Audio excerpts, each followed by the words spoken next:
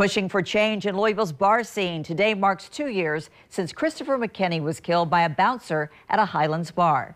As WLKY's Shaquille Lord explains, McKinney's husband is trying to get legislation passed to prevent this from happening to anyone else.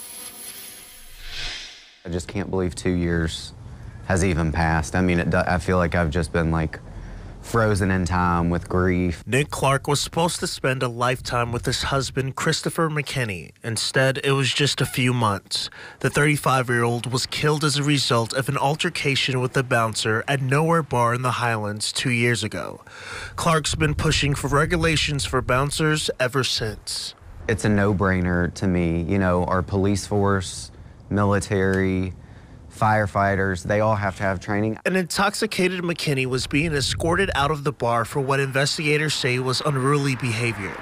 Police say the 35-year-old and the bouncer got into an altercation where the bouncer admitted to punching him in the head, which led to his death.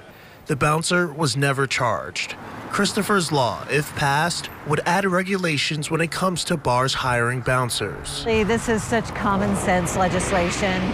We've got bouncers, people in positions of authority, and it's their job to keep people safe, and yet there are no standards, there are no training requirements. In the bill, the Alcoholic Beverage Control Board would create a bouncer application form, which would ask for previous experience. There would be mandatory training for bouncers, such as de-escalation tactics, and also a bouncer incident report log. Also, bouncers would not be allowed to consume alcohol or illegal substances while working. We cannot bring him back, but what we can do is honor his legacy by making sure that no one else is ever in this position. The bill, which has bipartisan support, was filed last year, but it didn't make much progress during the short session. Clark says this year could be different, and his advocacy since his husband's death would be all worth it.